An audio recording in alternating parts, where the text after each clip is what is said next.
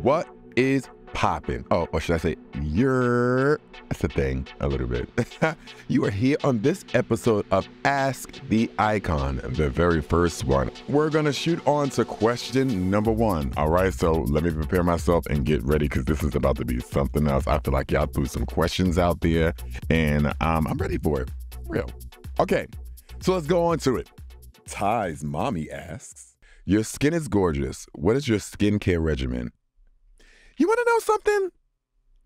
I honestly don't have a regimen. I really don't have a skincare routine that is regular that I follow. Now I do have like the things that I do, but like there's not no specific, oh my God, I go get this product and this product. Honestly, when I know I need to pull this face together, I know what type of cleanser, what type of toner and the serums and everything that I need to use. So, I mean, it's not like I have a regimen. I don't have a regimen, y'all. I just keep this cookie clean. And I eat right a little bit. I mean, I don't dig into the pork. I eat a little bit of beef, fried foods. Okay, well, yeah, vegetables, I stick to my things, but sodas, I don't do sugary things like that. I'm not a candy man like that, but water is my deal, or you're going to find me with a drink in my hand with some ginger ale. So, yeah, no routine, no regimen. I just really make sure that I keep this face clear by washing, cleaning, and doing the steps that I need to follow to keep this skin and this cookie baked. All right, let's scoop on to the next question. And by the way, if you still have some questions, send them on through because we may just shoot this on to the next episode. So don't be afraid, all right? So let's keep it going. Brandon asks, how do you view the differences in the way that Black gay culture is being exploited versus white gay culture? Oh, this is a very unique one. So, I mean, I feel like if you think about it, right? Think of the times when specific, areas or communities become popular. Everybody kind of wants a bit in a piece. And I was actually just watching this video yesterday. By the way, I am a YouTuber and I like to watch a whole bunch of documentaries and random videos. So I just get a lot of knowledge coming this way. So again, definitely when it comes to marginalized cultures, it's the best thing to do is always make sure you are in tune with the people who are part of the culture, who are in it and who are doing the things definitely at that moment so you can get the real true thing. Now, we feel like things get exploited all the time. If you think about how when you go back in the day and you hear how songs went from, one specific, culture to the next, and it's shifted. And then, one culture talks about it and says how much of it is their culture. But, it's going to be an ongoing thing. This is why I said you have to make sure that you stick to the people who are doing the actual things when it comes to the culture so you'll realize who is appropriating and appreciating what's happening during that time. So it takes a lot of us to put the work in and make sure that everyone knows and is educated and informed about things and how we're supposed to move forward. And also, keep hold of your culture because, baby, I got a hold of mine. Thanks, Brandon. That was cute. Oh, you came for it. You came for it. Okay, let's shoot on over to Joe. And by the way, these Ask the Icon questions are pretty cool. I mean, maybe I need to get more in depth so I don't feel like I'm just like going through them because they're coming, baby. Okay, so Joe asks, which artist or artist, if any, inspires you to do what you are doing with your career today? Okay, so my friends kind of like, I don't care. I tell you who my artists are. And one of my favorite artists, and as a kid and still as an adult, is Cisco. He inspired me boots. Now, I know some people, the young kids probably don't know who Cisco is. But, the people doing retirement a little bit before, I lived with Cisco. I was a big fan. He inspired me definitely during his specific time in his reign. He was doing his thing, and I was there for it. I'm still here for it now, and I follow him, and I be hitting him up and everything like that. But, Cisco's one of those people. I'm a Beyonce stan. I'm going to be honest. So, yes, Beyonce is one of those artists who inspires me, fellow Virgo. Ow.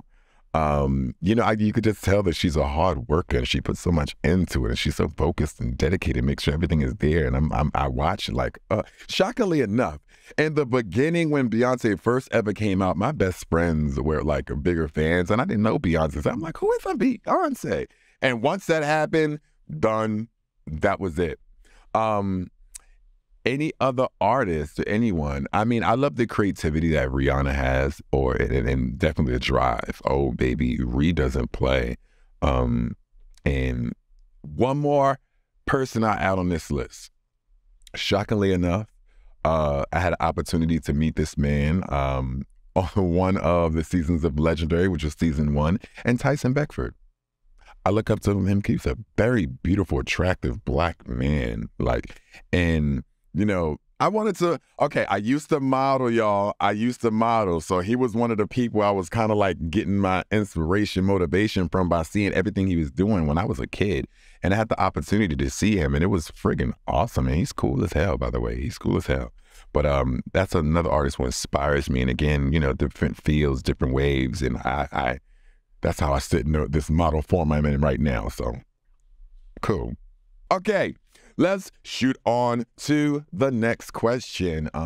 Okay, so S-Dub asks, and he feels like a dancer from this question. Okay, I've noticed that there are a lot of hip-hop contemporary dance element in your Vogue. Oh, somebody's watching me. You clearly have so many different styles of dance and you can pull from when you are hired and are trying to choreograph for different artists and projects. Well, okay. Somebody been watching me, okay? That means you've been seeing the things I've been doing. So how do you feel about choreographers that happen to be members of the ballroom community? It's very unique to have members of the ballroom community because, everybody has their own specific style of dance. I think for me, I'll start off with the elements and how I involved my Vogue and took my experience and applied it. For me, I'm from Brooklyn, New York City. Basically, I was a hip-hop dancer prior before becoming a Vogue dancer. And I have to tell you, because baby, when I found voguing at 14, I can tell you, I forgot everything that I had about my hip-hop history. And if you know me, if you know the whole deal, right? I'm from Brooklyn, New York City. I used to live in the projects. Yes, baby, I was raised in the hood. We used to have our project days, and I was from Brownsville, so they had Brownsville Day. And I also stayed in Tompkins, too, so they had Tompkins Day, but they was never on the same day. So my background and history of my hip-hop style or the things that I've learned from my dancing back then has applied to my voguing. And it's basically what you do is apply what you know to the Vogue and put your own essence so people can understand who you are and what you do. So what you have been seeing is my background being applied to my Vogue, and that's a really good question. And one thing about it, and I also felt, because of the whole dance world and the dance style, and of course, there's a lifestyle when it comes to voguing. I know people say it's a dance style, but baby, this is a lifestyle because a lot of stuff that you have to apply yourself into this in order to really get it right. So I find it very beautiful when I see people from the ballroom community who are choreographing, definitely because they have the right information for my community to express that or inform others and make sure that the right things are going forward. So I think it's beautiful to see my people get booked as choreographers and teaching the right things, because sometimes people have more knowledge than what we believe in. And if you want to be technical and honest, a lot of people learn a lot of dance styles before they learn voguing. Now, voguing is it right now because I see kids voguing down, but you apply what you know, and that's how it all becomes one. And then, so shout out to that. Thanks, S-Dub. Oh, stop watching me. We're going to move on to a question that Cedric asked, okay? So I've attended a couple of balls, and I definitely enjoyed the experience. Coming from a small city, the ballroom scene wasn't a big thing. Thanks to Pose and Legendary, I was able to see more of the scene. Okay, so your question is, to join a house is participating in a ball requirement? If so, if the interested party isn't familiar with the different categories, will they be taught? Look, I'll tell you this. It's either there's different ways of understanding how ballroom works. Sometimes people are introduced to it by others. Sometimes people stumble upon it. Sometimes people kind of you just have this vibe of just knowing what you want when you do it. And one thing I can say is when it comes to different categories, a lot of people can be taught a category. Some categories you have to naturally have, though, because some things can't be taught. And if you ever seen Legendary Season 1 when Erica says, if you have to practice space, you ain't got it. Because you got to have it, baby. So, yes, you can be taught certain categories specifically if you want to get there. And I'm not saying if you don't have, if you don't got space, I'm not saying you can't do what you got to do to get there. But, baby, that's one of the hardest processes. But you can learn different categories like runway and go to practice and rehearsals. And if someone sees you for that category in the house, they're going to make sure that you stick to that category. So yeah, 9 times out of 10, if you run into a ballroom person and they see you within that first 5 seconds, they're going to know your category. So if you don't know what you want to do, they're going to tell you what you're going to do. And if they don't have a category for you to do and you can find one, that'd be great. And sometimes you do have some people there who don't have categories, and it's kind of tough, but baby, that's why they just remain spectators. So it can be taught, but not many things can be taught. It should be a natural thing from here. Like I said earlier, it's a lifestyle, baby. And if you don't know how to apply yourself to this lifestyle, I should think you should just continue to spectate. No, Sadè. Okay, we're going to move on. Kay asks, I love you in your Vogue. Oh, thank you. I appreciate you.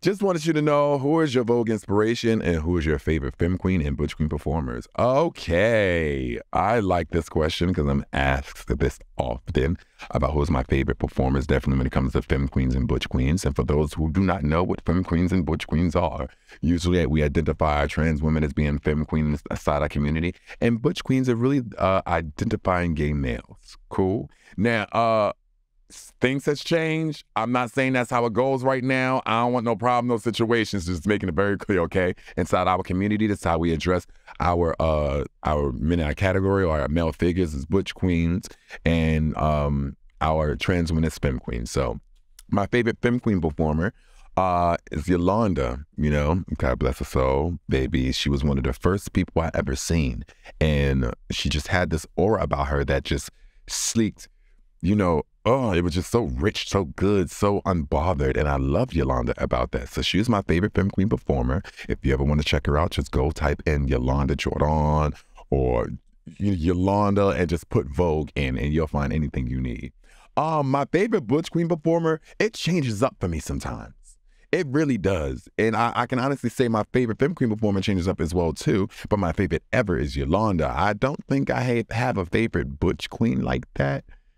If I would give it to someone that inspired me or gave me the juice to, you know, also participate in the category when it was like really doing it, was Mystery Dior. And he was like a dramatic butch queen. One of the first dramatic butch queens I met when I found out about voguing. And he just had this vibe about him. I liked it. He commentated, he vogued down dramatic. So he was really cool. And he was cool with everyone. So those are my favorite femme queen and butch queen performers, and I know they're old school, so if you should have said new school, I'd have gave you that one too, but that's my vibe right now. So thank you, Kay. As we move on to the next question, we go to Cortez Riley. So Cortez Riley, he says, compared to what ballroom meant to you when you first began walking balls, how has ballroom significance to you evolved over the years? Okay. I'm going to be completely real about this, and thank you, Cortez, because this is something very interesting that I explain to everybody, definitely in my voguing classes when I teach. Walking balls were completely different then than it is now.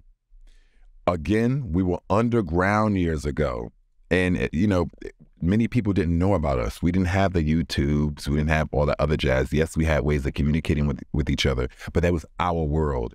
So walking balls then, you know, you got the real good walkers. The people who walked the category knew that's what they wanted to walk, and they were all good. And yes, of course, you had a few people who, you know, weren't like winning grand prizes like that all the time, but they were still as naturally good in their category than what it is today. Nowadays, I feel like it's so open to ballroom for anyone to participate in whatever category they feel they can go to. And that's the difference between then and now. Then you kind of really stuck to the categories that you walked and that you were good at, and you didn't do anything else. You didn't walk on any other category. And then if your house parents were really good at you, they made sure that you only walked that one category. And if you were good at something else, maybe you test it out, but you stick to that one category. Now, I feel like people come to balls and they're just like, oh my God, I like runway, let me walk. Oh my God, I want to Vogue because I like the Vogue. Oh my God, I think I can walk best dressed. And it's really not that easy. And that's why I said the difference between then and now is that like the people who knew they were good and knew what their categories were, they participated and they did it. So it evolved over the years. I'm not mad because, you know, it's changed. This is a community that has generational changes. And I'm glad enough that you're able to see it because we have a Paris is Burning, we have a How Do I Look, we have a Pose, we have a Legendary, and you get to see the shift that's happening right now, and it's not going to stop. So just get ready for it to change more. So thank you, Cortez. Riley. I like Ask the Icon because you just don't know what you're going to get, and you may see a friend or just someone randomly who's been watching you for so many years. Oh, Caesar, a.k.a. Kendall. I know who this is. What you gonna say? Because this is something. Okay, hear this out. This is a story. I just want to say how proud of you I am. Oh, I remember our days being messy, reading each other at McDonald's in the village. Laugh out loud. We were just kids, but look at you now. My heart was warmed all the way up to watching you on Legendary and Pose. I'm very low-key, so no need to shout me out. Oh, too late now, Kendall. But I just wanted to make sure you got this message. I'm not on social media much, but please follow me back on Insta. Oh, Rockstar ATL. So we can stay in touch. So happy for you. Keep being beautiful all the way around. Oh, Kendall, that was sweet. Can I tell you that mom was at McDonald's? Baby, okay, listen. In the village, I came out at a very young age. So I was, hanging out in the streets. I did what I had to do. I went to school, made sure my work was good, but I was hanging out at night in the village. And there was this one place on West 4th Street that had McDonald's and Burger King right next to each other. And all the young gay girls used to go to McDonald's on West 4th Street. And this had to be about, 99, 2000. Oh, age ain't nothing but a number. But we used to all just go in McDonald's and just sit and talk and laugh and kiki and read and go through all of this. I wonder what the workers were going through. I should do like a little video docu-series on it, like what it was to go through McDonald's on West 4th Street, because it was so interesting. I can imagine what the straight people were seeing back in 99 when we're just like taking open McDonald's at like 12 o'clock in the morning. Baby, we used to have so much fun. So that McDonald's in the village, if you were out during that time and you were around, not saying you had to be a part of the ballroom coach, but it was just a West Village thing during that time. It was McDonald's. And after you finish at McDonald's, you walk down to Christopher Street and go kiki with your girlfriend. So, Kendall, love you, baby. I got you. I'm going to follow that behind. Okay. Daryl asks, who is your designer? Oh. Well, I have a great lineup of amazing designers and stylists who I work with. I can also tell you I have amazing people who are in my life who has given me the opportunity to step up and, get into the world of my style. I want to be completely real about this. I feel like, everyone wants to have the latest things, the beautiful outfits, the latest brands on. And for me, I felt like I wanted to take my time until I got there. I didn't want to kind of spend my hard-earned money when I was a kid on outfits and clothes, and I didn't have no understanding about it. And now today, I feel like my understanding about fashion is much different, and I'm able to connect to those out there to, enlighten me or give me information or even see the difference of what I need about clothes. And I will shout Eric Archibald. He was one of my amazing gurus. By the way, iconic Eric Milan. But Eric Archibald, all baby stylist of all stylists from the ballroom singing community as well too. But he's one of those who really gave me the fashion 101, what I need. And I think his personality makes sure you get that as well too. So if you know Eric, he gonna give it to you. But again, a plethora of people who help me kind of get my vision and put it out there so you guys can kind of like, do the thing. So thank you, Daryl. Hope you got it. Lennox asks, because we're going on to the next question, can you give me some tips for someone entering the ballroom scene for the first time? Girl, it's unique. Because I can't say you're going to have a great time and it's a loving world and you're going to find a family and da-da-da-da. I completely tell everyone this. Everyone's ballroom journey is much different. And I mentioned earlier, sometimes people bring you along to this. People bring you into this. People, you find something and you do like and you just go for it. My tip I would give you is look at every house. Figure out what house moves you. Figure out what house speaks your language. And sometimes you can see that with just the vision. And then once you find that house, or if you got a few number of houses, see what their people are like and see if that's something you want to do. When it comes to categories, here's my tips. Do not be walking out there, walking a category, and you are not informed about it. The MC commentators, that just give them the space to read the shit out of you. So if you're going to participate in a category, make sure that they have either virgin or they call them for new kids to participate in it. Or if you feel like you're really good that you can devour the ones who are already eating it, go out there and do it. But do not put your behind out there and go walk a category, because if I'm commentating, I'm reading. So, make sure you know your categories. And as far as when it comes to the atmosphere, I always say, figure out what you like about it and keep doing it. Thank you, Lennox. Okay. Oh, crap. Here we go with these questions. I was waiting for this. I was waiting for a question like this to come. Angelica White asks, how do you feel about HBO Max canceling Legendary? I could be honest.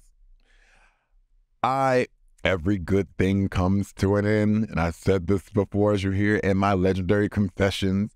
And it's sort of like when I was an actor on Pose, things cancel, things change, things have its longevity, shows have its place. And, I'm just happy that my community had opportunity to be in the mix. That's what I'm happy about. So yes, I wish it would continuously go on. And what y'all said earlier, I feel like vacation anyway, so don't worry about it. But I'm excited that, my community can sit and look at the artists that they once look up to and perform in front of them or perform in front of the world and have this opportunity. Again, when I first started in this community, we didn't have nothing like this.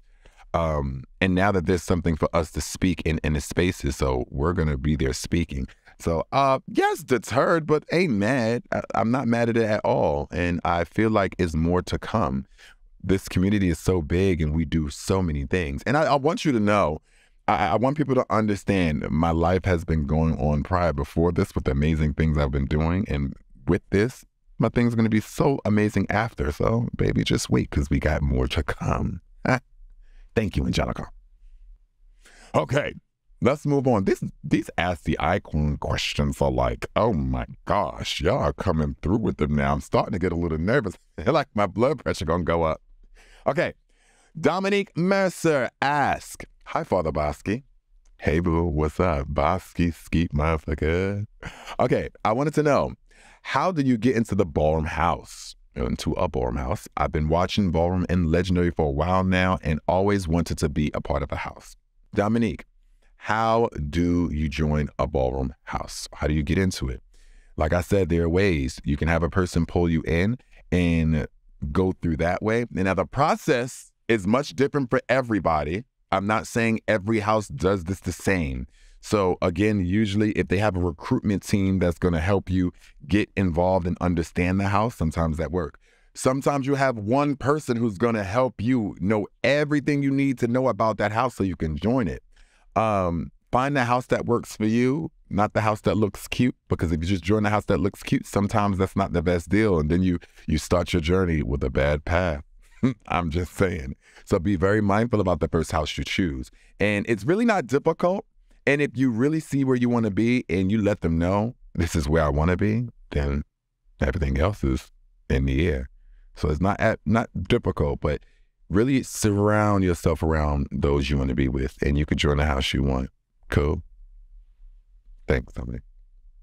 Okay, let's move on to Trisha Andrews. And she asked, what ballroom poses do you think Dolly Parton would slay him? Dolly Parton, oh my gosh.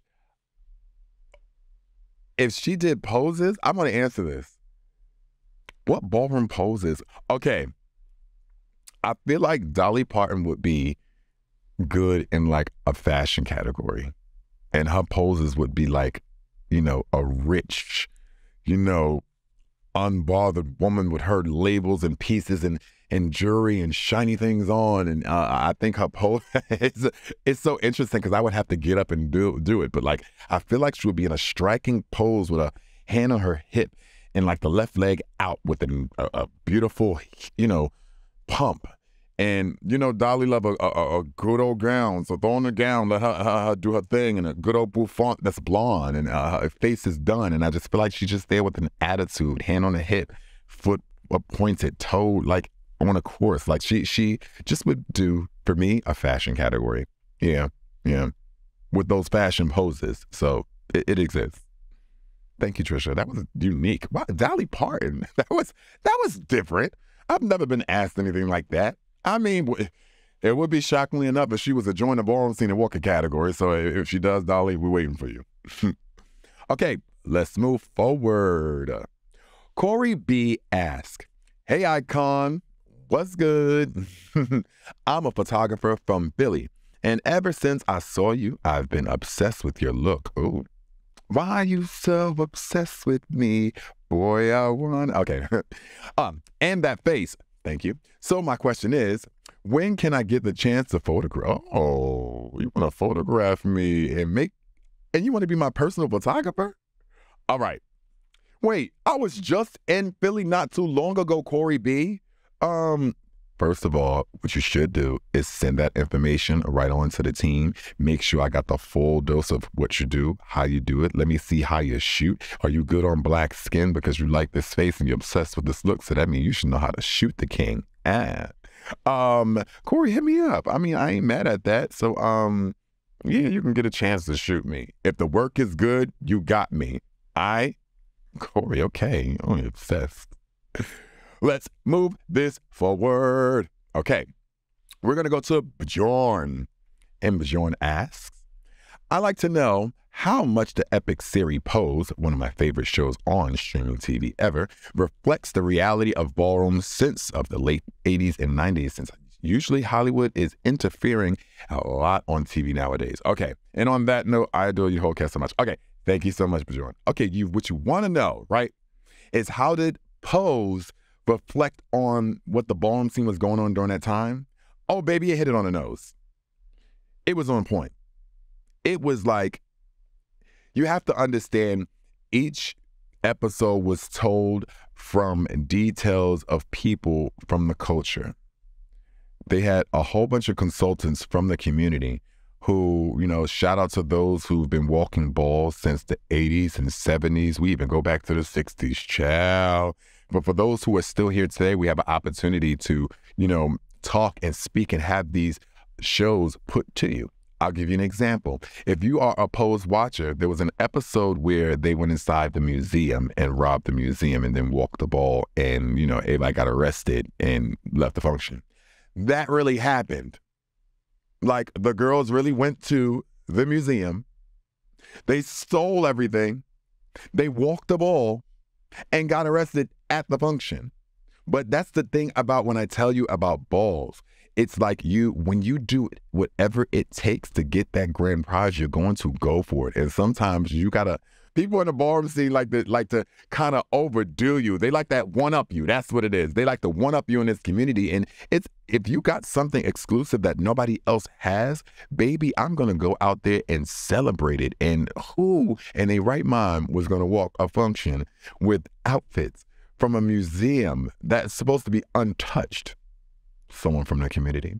So yes, it depicts real situations that occurred from the community because the consultants were the exact ones who were telling the stories. Oh, thank you, by the way. That was a good question. How do y'all think I'm going so far? Yeah, think it's cool? Am I right? Okay, all right. Okay, cool. Let's move on to the next question. Oh, let's ask the icon. I'm liking it. All right. Yard Bella asked, I want to know, what are your top 3 gag-worthy moments from each season? Oh, Chelsea, Yarda, you should have been real specific. You could have said Legendary or Pose. I was on both shows, so I'm gonna hope you talk about Legendary right now, Yard Bella.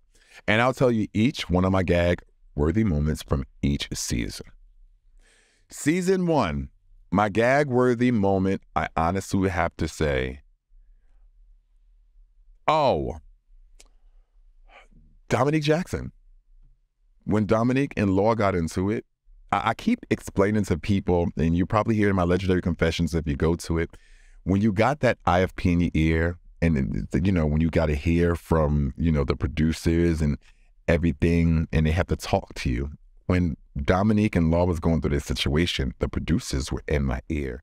Like, Dashaun, we need to pull it together. We're running out of time. It's over midnight. We got to get everybody out of here. And I'm sitting here listening as they are going at it, and I have to do my job. Y'all have to understand that was a gag-worthy moment to do my job and do. Well, it's not as difficult, but because in the ballroom scene, when you got to pull it together, you got to pull it together. So what I did was do the thing that Dashaun would naturally do and pull that shit together. It was gag-worthy because I had producers in my ear, I had the audience screaming, I had the judges going off, I had the contestants like, what the hell is happening? And they're like, Dashaun, pull it together.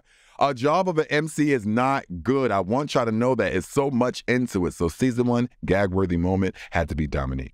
Season 2, my gag-worthy moment, baby, when I have to say Law and Simone. I think everyone is about Law. Each one includes Law. So season 2, Law and Simone. Oh, baby, they got into it back and forth, and she came back, started reading the judges and laws like, no, baby, da-da-da, and I'm there like, holy crap. And sometimes when the contestants got upset and got over it and they were just not feeling what the judges were saying, they would just walk off.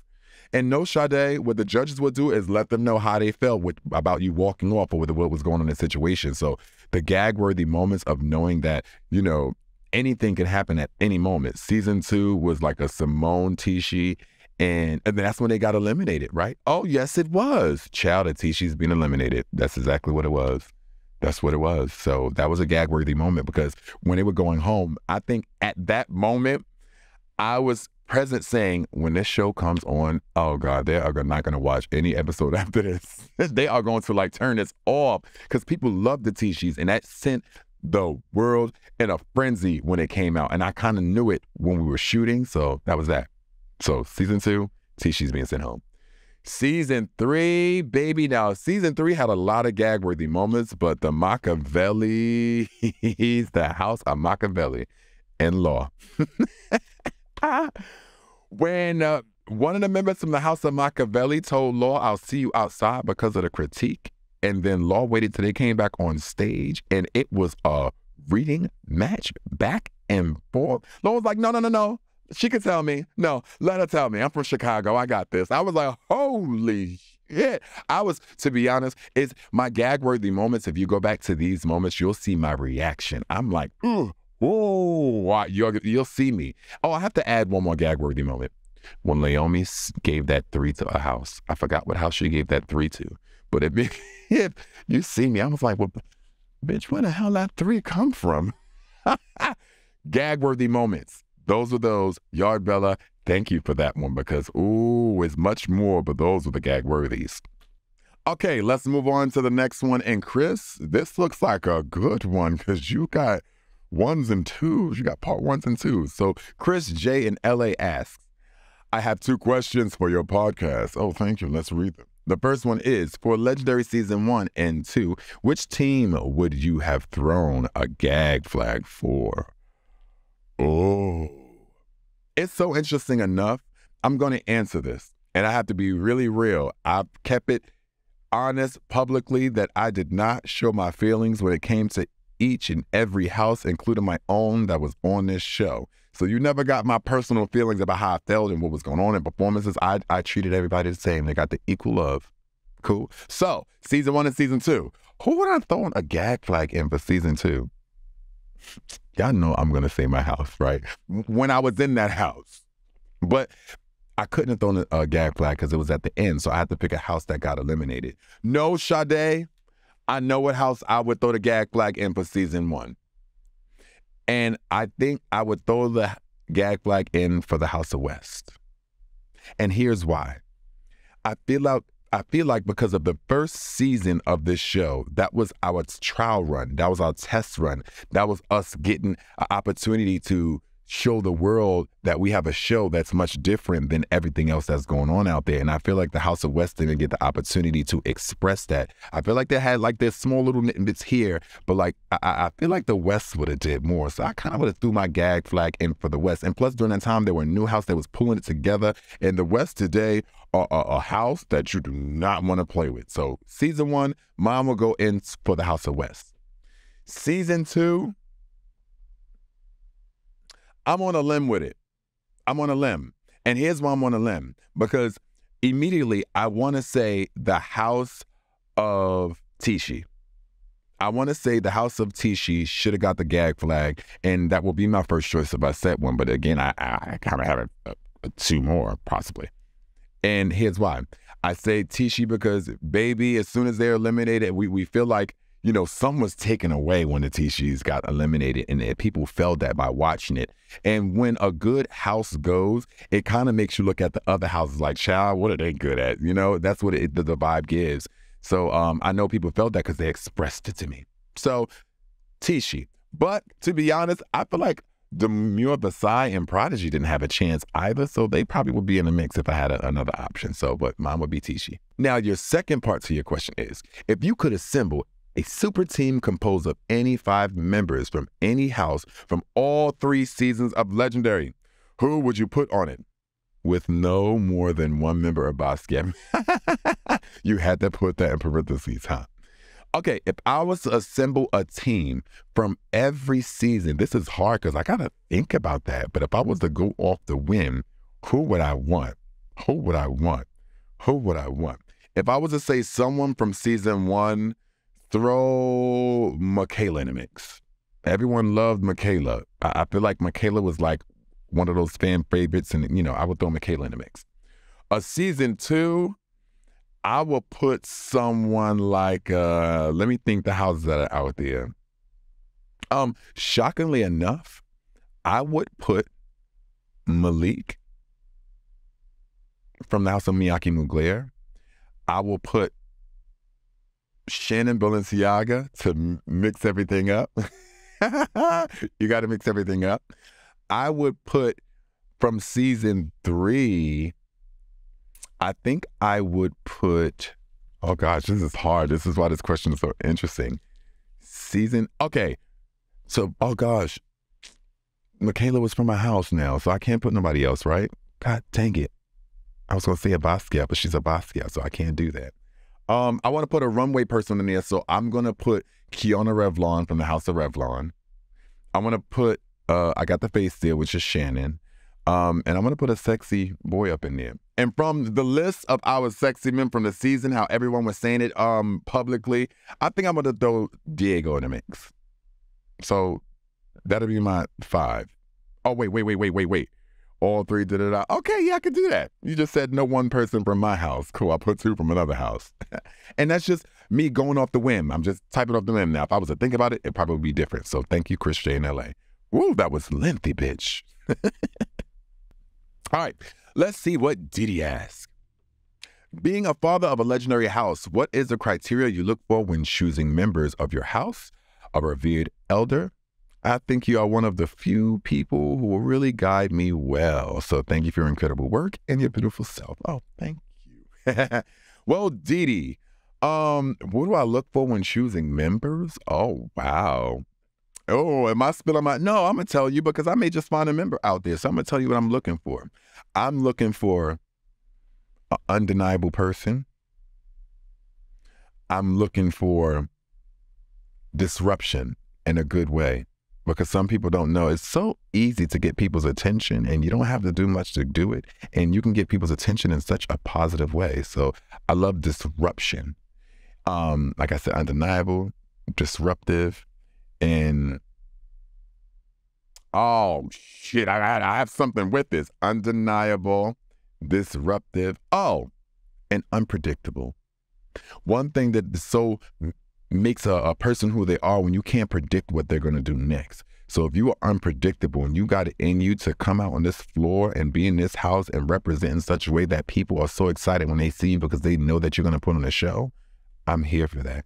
And I'm always looking for family. I'm always looking for you being the best at your category because I find the good ones. And I'm also saying that, I'm not in a quick rush to throw everybody in the house because I'm very selective when it comes to Basquiat. And my house members don't play any games too. But once you're a part of this crown kingdom, it's amazing. Now, when it comes to a revered elder, someone who's been doing it for a long time, usually, when it comes to elders, those who either doing it before me or during my time or a little bit after who's been doing it for quite some time, I usually say, take your knowledge that you're going to give to others that come inside this house because you as a newbie would love information from someone who's been a part of it for quite some time. So the exchange is really good. So I like the elders who like to give the knowledge and help out and also still eat that ballroom floor the fuck alive.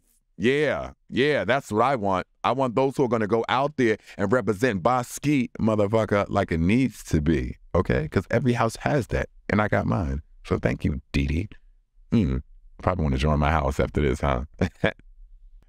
Okay, let's move on to Dave's question. Okay, so he says, Dashaun, thank you for the show and just everything you do. You're welcome, darling. I'm not in the ballroom community, but Legendary really did touch me in the soul. Aww. I'm really glad there are other ways to follow and appreciate ballroom online now. That's really decent and cool. And I listen to you on Spotify audio only. Oh, you listen to me on Spotify. Shout out to those who listen to me on Spotify, Apple, and just hearing the voice. That's a thing. You have to imagine what I look like as you're listening to it. So what does your voice sound like to you? How does it sound to you in your head? How does that differ from what you hear when you listen to your podcast recordings? Ooh, and a bonus question. What kind of cartoon animal do you think you could really nail with that voice? Okay. Okay, Dave, let's go with the first one. What does your voice sound like to you? Oh. To me, I feel like my voice, it has this, I'm real pitchy. I'm pitchy. I can be a high, deep voice, a high tone lapper, and I can have this deep baritone situation. I just feel like my voice fluctuates. So I like my voice. I feel like my voice sounds sexy to me. To be honest, I've I got a story. Okay. I feel like my voice changed when I was a kid, right? Before, puberty kicked in for me, I had a high-ass voice. It was really, really, really high and pitchy. And I remember one time, I was like one of those little gay black kids in the park playing with the girls, and I had boys who was friends too, but I was playing with the girls a lot of the time. And one day my mother was watching me. Oh, and I was being like a little old child. I was doing the most. And she called me up and she sat me down in the park, and here my brother playing basketball and I'm playing with the girls. And she heard me yelling and screaming and playing. She came over there. She's like, go play with your friends over there. What you doing? You know how that was during the time. If you had family like that, they were doing that. She said, go play with your friends over there with other boys. Don't stop playing with those girls. And she said, put some bass in your voice. Baby, after she said, put some bass in your voice, I think she asked for a lot, because literally a week after it kicked in, and she was like, I need you to add some treble because this bass is a little too damn much. And now it actually works out. So I love my voice. How does it sound to you in your head? Okay, I learned this. I took voiceover classes before, and usually they say the voice that you hear in your head is different from what you actually hear when you hear it. So the voice in my head is different in different spaces for me. So on my podcast, I love it. I love this, hear what I sound like. I play it on my TV. I play it in the car. I play it everywhere. I love to get the vibe of what it is. Same with like when it comes to like Legendary and stuff like that. I love to see myself, hear my voice and all that jazz.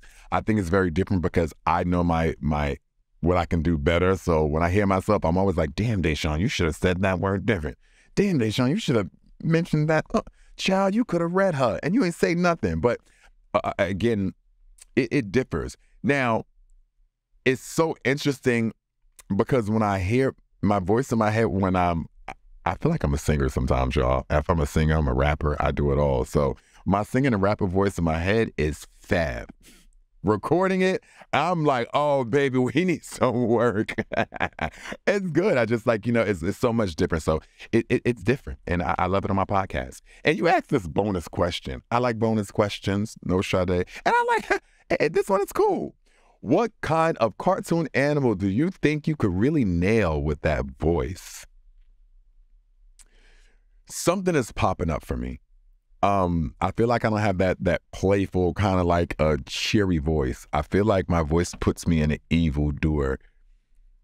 I feel like my voice kind of puts me in like an evildoer villain kind of situation. So, to be honest, I feel like I'll be maybe a mean lion.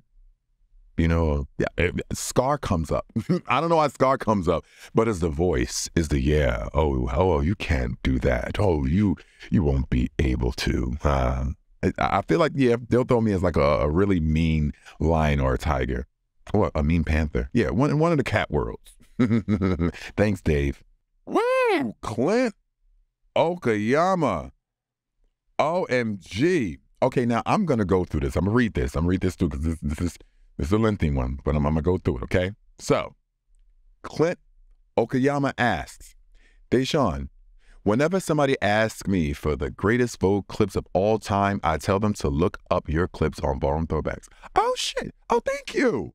Yeah, no shade. By the way, if you want to look at some ballroom clips and you want to see what's going on with ballroom and what's happening now and the balls that are really occurring, you can go to YouTube on Ballroom Throwbacks and catch the latest ballroom event that happened. And you see each and every category and clip. Shout out to Caesar Ballroom Throwbacks from the House of Alpha Omega. Boom. So, Clint says, I'm creating deeply affordable, age and community independent apartments for LGBTQ elders, activists, icons across New York City. I'll be personally renovating their apartments to their preference so that it's both safe and always nice, no matter their age or physical ability. Baby, if you tell the New York City girls that, those icons and those activists and elders, they just may be on your ass, Clint, okay? Because, chap, I was in New York City. Clint, come to my house and fix this. I could use an interior decorator. Okay, let me keep going. So, I have a soft agreement with the California Center to also provide rooms for housing insecure LGBTQ youth who will be trained to provide services to the elders, cooking and preventative therapist care, HHA, whatever they want. This is beautiful, Clint. I think this is very nice. So I'm starting it in the Bronx. I'm making no money off this. All profits will go towards creating more or subsidize their rent. Oh, this is beautiful, Clint. I'm not sure where this is right now or where you are, how far you into it, but baby, regardless of anything, one thing about our community, you will find a lot of those who are going through a lot of things personally. And we have a lot of resources around us, a lot of nonprofit organizations that are helping up by attending our events in these balls and give us the, information or pamphlets or stuff that we need so we can either stay safe or continue living our fabulous lives. So I like this, Clint. If you're there, you're getting one of these. That's bad. Here's the question, though. You went through it. I understand it. There was a good one. So here's the question. So finally, the question. I would love to honor a historic, innovative, and leader from the ballroom scene with one of these homes. But how should I best find them? Is there organization or individual, or who could help me choose an approach? OMG. I got the right person for you. And you're in the Bronx. This is amazing, and it just popped up in my head right now. Okay, let me give you a quick synopsis. Before I was this fabulous, amazing, famous-ass dancer and host, I was working for a nonprofit organization doing HIV testing and counseling and youth group facilitation. So I was kind of around this kind of field of, making sure people were making the right choices and staying safe and testing and all that jazz.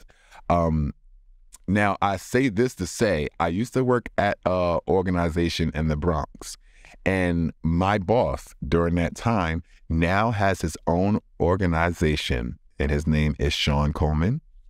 Shout out to him, Sean Ebony, the icon, who walks trans man realness and is real as hell, opened up his own nonprofit organization in the Bronx called Destination Tomorrow. So if you want to go find some information and figure out who to go to, and by the way, he's an icon in the scene. I believe he could be a little bit higher. So Sean, don't get me, Sean. Don't get me. And tell your wife I love her too. Don't get me.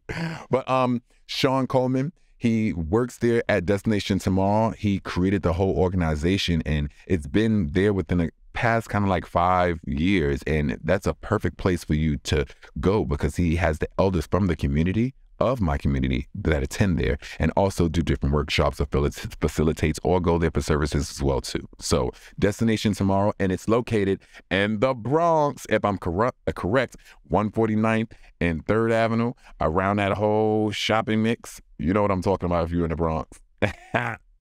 But still, Sean Coleman, Destination Tomorrow, that's a perfect and amazing place. And by the way, I support you for doing that. Because Clint, I'm going to say one more thing before I go. And it's the last thing. I'm actually doing the same thing out here in Los Angeles.